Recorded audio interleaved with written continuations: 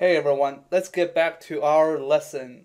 Just like Rose said, we're also going to be talking about DNA structure today. So let's jump right in. Now, this is something you should be familiar with based on our previous lesson. So this is a nucleotide. And of course, we have the phosphate group here, which is attached to the ribose sugar. And then here we have the nitrogenous base. In this case, this is an adenine or A. Okay, so let me clarify something. DNA can be single-stranded SS or double-stranded or DS.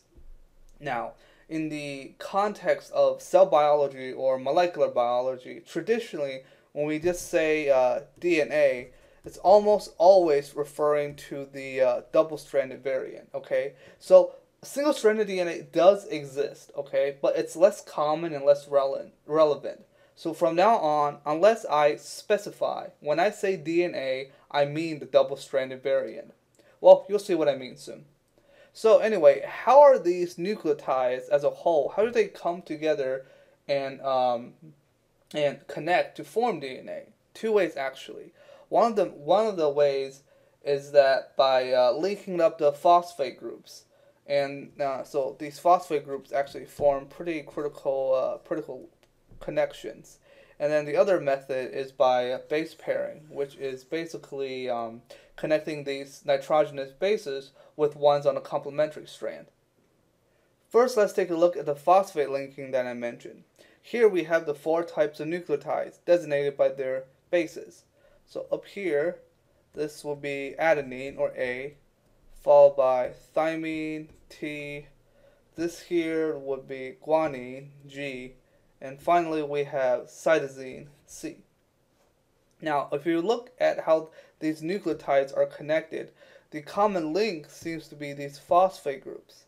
Indeed, the phosphate linking, this is what I mean, when each of these phosphate groups link up the ribose, forming what we call, so we call this a phosphate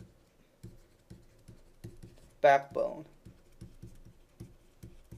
Okay, and this is also a good point, good area to point out the directionality of DNA. Now let's take a look at the ends of this short strand. So here we have the phosphate group as kind of the ending of this strand. Well, there would be more technically up here, but let's just assume this is the end. So this ending here will be a phosphate group, and down here, the end looks like to be an oxygen. So we have this asymmetry at the ends, and this asymmetry is what defines directionality. By conventional numbering, we can go through naming the carbons on these ribose. So this will be carbon 1 here. This will be 2. 3 will be here. 4 will be here. And finally, the 5th carbon will be right here. Now, because we have this phosphate group connecting to the 5th carbon, we call the end. So when we see this when we see this phosphate group at the end of the DNA, we call this the 5' end. Okay? And kind of just by a similar fashion, if we were to name the ribose down here at the other end of the DNA, 1, 2, 3, 4, 5, we see the oxygen group is connected to the 3rd carbon, and thus we call this end the 3' end. Okay? Right. So this is basically the directionality of DNA, and it's really kind of just defined by this phosphate backbone, how DNA is linked in the kind of the support structures, what I like to call it, the foundation. Now let's move on to base pairing, the other type of connection I mentioned. Base pairing is what makes double-stranded DNA, well, double-stranded. So if you can imagine, we have two strands of DNA and they can come together, and their bases can form favorable, attractive interactions, basically hydrogen bonding with one another. So the first two of the base pairing is guanine and cytosine, otherwise it's known as simply as a GC pairing. GC pairing. So only G can pair with C, and that's because of the number of hydrogen bond hydrogen bonding donators and acceptors. So let's take a look. So we have a partially positive charge here at the hydrogen, right? And then here we have a partially negative charge and a partially negative charge at the oxygen as well. So this is just because, nitrogen and oxygen are more electronegative. And so we need a partner that's basically the exact opposite. And so lo and behold, though, we have guanine that basically completely satisfies this, and it mirrors the charges because the oxygen here has a partial negative charge. Hydrogens, of course, have a partial positive charge, and this results in these hydrogen bonding forming between these two bases. Let me just write that down. Hydrogen bonding. Right, so this is what we call pretty much a perfect match.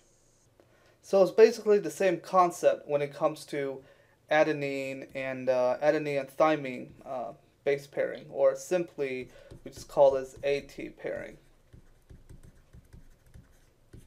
So we have a partial positive charge up here in this oxygen. Oh, sorry, partial negative charge at this oxygen in thymine. And then here we have a partial positive charge, of course, at the hydrogen. And then we need a partner with the exact opposite charges. And of course, adenine fits that perfectly.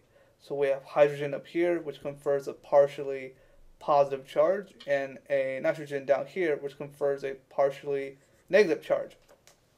And here we form two hydrogen bonds.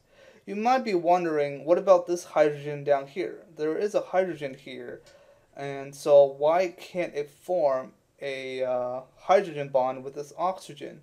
Well, sadly, it's just too far away. Normally, a hydrogen bond is between 2.6 to 3.1 angstroms. So the problem is, oh, I can't spell angstroms. Okay, so yeah, so this is normally what the distance for an optimal hydrogen bond is, and sadly, this is just way too far, so this cannot happen. And here we have the complete picture. Phosphate groups link up the riboses in the nucleotides, forming the phosphate backbones. And then in the middle, we have the GC pairing and the AT pairings. And remember, the important part is that of course, G always pairs with C, and then A always pairs with T. But also is that we have 3 hydrogen bonds for GC pairing and only 2 for AT pairing. And so the AT pairing, these bases, is slightly weaker because they only have 2 hydrogen bonds. And this is relevant later on. Okay, so anyway, because a double-stranded DNA has, 2 strands, I know, pretty obvious, so that means that each terminal, we actually have both a 5' and 3' end. So here is already indicated. So here on this strand, we have a 5' end. So in its complementary strand, it's always going to be a 3' ending here. Same thing with the other side. So 5' at that end, at this end. So on this strand, the other end must be a 3' ending, which means its complementary strand must have a 5' ending. And that's basically kind of the overall bigger picture.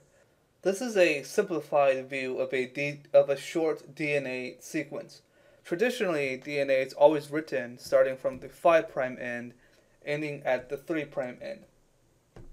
And often the bottom or complementary strand is left out.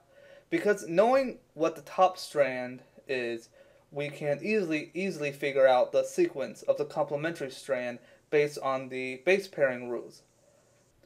And here we see the filled in complementary strand to the top strand. And since it's complementary, we know at the beginning here, this is the 3' end, and here we'll be ending at the 5' end. So, is this what DNA looks like? A ladder, basically? Well, no, not quite. In this configuration, actually, DNA is quite unstable. Now, why is that? Well, 2 main reasons. First of all, this phosphate backbone, which is basically here indicated by this black line, is highly negatively charged, right? There's negative charges dispersed all the way around this phosphate background on both strands, actually. So if you can imagine, the phosphates, these negative charges, do not want to be stacked up on one another like this, right? This is a lot of repulsive forces. This is very unfavorable. Even though the middle part, the base pairing, are very favorable hydrogen attractive forces, the backbone is highly unstable because of all these negative forces right on top of one another. And second of all, the backbone, because it is charged, it actually loves water. So the backbone is quite hydrophilic, is what we like to call it. So the backbone is hydrophilic, which loves water. But the middle part, these nitrogenous bases, actually do not like water at all. They're quite what we like to call hydrophobic. Let me write that down. Hydrophobic. This is a, yeah, that's a H. Sorry, terrible handwriting. Anyways, so the bases, nitrogenous bases, are actually hydrophobic. Now, you might be wondering, wait, that doesn't make sense. You said that there's hydrogen bonding, there's charges. No, actually, hydrogen bonding, there's no actual charges between those molecules, just partial charges because of differences in electronegativity. The middle part, these bases, are actually quite neutral. So, because there's no real actual charge, it's actually quite hydrophobic and doesn't like water. So how does DNA compensate for these two issues while keeping the favorable base pair interactions, right? We want to have these base pairs, but at the same time, we don't want these negative charges to be so close to one another, and also avoid this hydrophilic issue. And so let's go ahead and take a look at DNA from a top-down perspective. So here we just have a kind of a cartoon or illustration showing a top-down perspective of DNA. Here in the middle we have the nitrogenous base interactions, but the most important part, we see these phosphates in the backbone. And if this wasn't twisted a little bit, we can definitely see in the regular ladder formation, the phosphate groups will be really right on top of one another, and that's really bad. But as you can see, if we start applying kind of a twist to the system, these phosphate groups will start to get a little bit far from each other. And so if we keep twisting this DNA, here we see, if we apply more of a twist, we can see these phosphate groups becoming further and further away from each other, thus minimizing the unfavorable repulsive forces. Right? We're keeping these negative charges away from each other as much as possible. Now, of course, this isn't 100% perfect, but this is definitely better than nothing. And so if we keep twisting DNA, we'll end up in this helical structure. So this is what DNA looks like in its most stable form, the double helix. It's called a double helix because, again, there's two strands in DNA, and each of them is actually a helix. So this conformation, again, allows DNA to kind of mitigate the negative charges in the backbone from stacking up on top of one another because of the phosphates, to minimize this bad kind of unfavorable interaction, this repulsive force, while maintaining the good interactions of the hydrogen bonds for the base pairs. And at the same time, this twisting, this helix structure, actually minimizes the surface area. Now, why is that important? Well, I mentioned earlier that the middle part of the DNA is actually hydrophobic. Well, this minimizes the surface area, so actually water becomes less problematic. So now we have less exposure of water towards the center part, which is hydrophobic. So less exposure to water. And here we just have another look at the helical structure of DNA. But what's interesting is that we see asymmetry in the double helix. So here we have, during this twist, here we have kind of a smaller gap, right? Kind of smaller gaps here, while we have larger gaps in these areas. Well, there's actually names for these gaps. So the larger gaps are called the major groove, and the smaller gaps are called the minor grooves. Now, don't worry about what these means and what the implications of these. We're gonna talk about this much later on, but just kind of be aware of that. And of course, the middle we just have the nitrogenous bases, the ATs and the GCs, and they're pairing with one another. Remember, GC we have the 3 hydrogen bonds, and AT we have 2. And this brings us to our summary. So what have we learned today?